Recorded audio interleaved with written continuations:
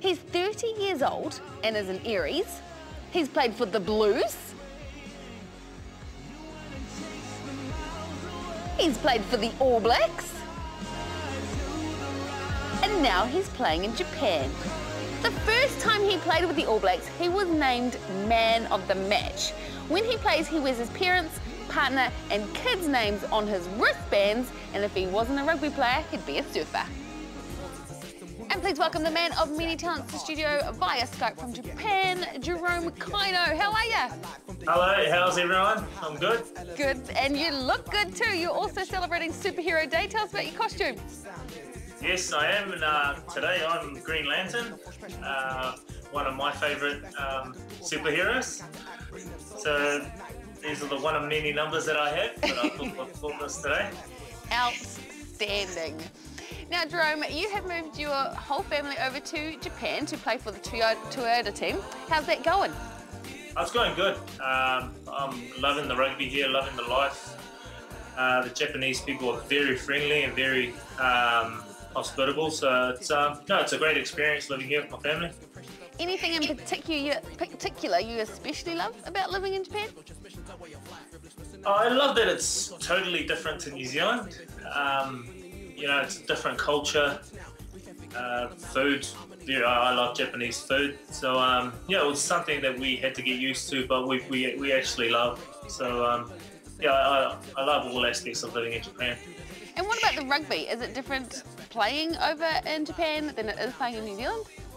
Yes, the rugby's a lot different to New Zealand. I wouldn't say it would be difficult to compare both of them, but obviously the language barriers a challenge here, but we have translators that help us with that. But also the intensity of rugby is a lot different to what we have back home. There's you know, the calibre of players in New Zealand and South Africa and Australia are I'd say a lot more experienced than the players here. But you know, I enjoy the rugby here. It's fast and players are willing to learn. And I'm still learning a lot from the players here, so it's enjoyable. And I mean, even though you are away, you're still involved in New Zealand and helping out our kids over here because you're an ambassador for child cancer. Yes, I am. I'm a proud ambassador. And you guys have got a big project at the moment, so tell us about that. Yes, in July, the month of July, we're launching. It's called a day for child cancer, and it's where you just give up one day to help raise money or to help make awareness for children with cancer. So it's any day in July where you give up your time to raise money or to do something to help children with cancer. And it's all to do with the song, one of True Bliss's songs that we're playing at the moment, isn't it?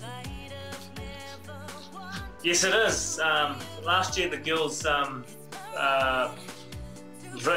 the song and they sing it, and it's called A Minute of One Day.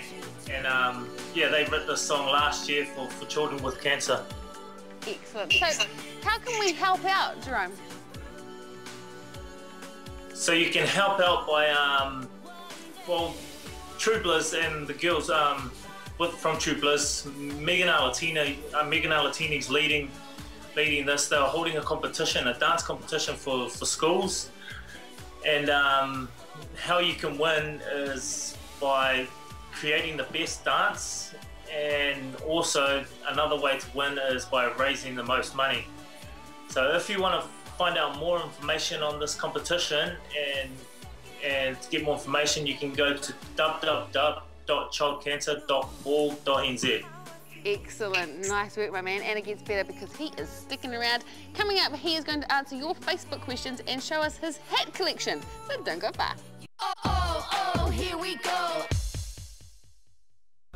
Welcome back. Joining us today, the man himself, all the way from Japan via Skype, Jerome Kaino. And you are celebrating Superhero Day, as we all are. But what we'd love to see right now, Jerome, is your hat collection. Yeah. Well, I've started a little collection that I've got some baseball caps and some other hats that I've found on my travels. But yeah, Any I've favourites? got about 26 hats, but I'd say my two.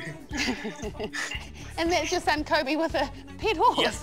Yes, so he's joined in on Superhero Day. He's got Superman on. Excellent. But my two favourite hats I'd say is this one.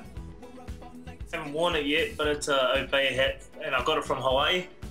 Wow, So cool. I really enjoyed that one because I really enjoyed that trip. And also another favourite one is this one, which is my favourite NFL team, Steelers, Pittsburgh Steelers. Nice. Which is the most expensive, do you reckon? I'd have to say, I don't know. I'd say probably these four. Gosh, look at them. These three. Because they're called Diamond Era hats from New Era, and they're not expensive, but they're probably the most expensive out of this bunch. Kobe, you are a mighty Superman. That's just made our day.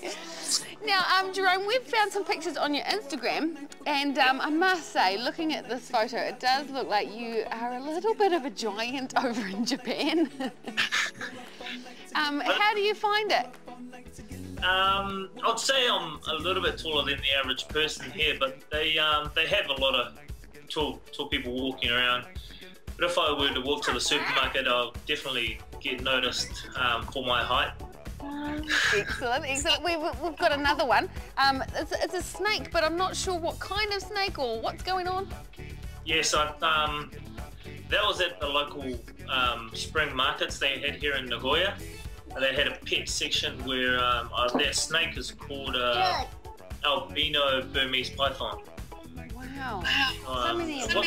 It's not poisonous, thank goodness, but yeah, they definitely have a strong grip if they wrap themselves around you.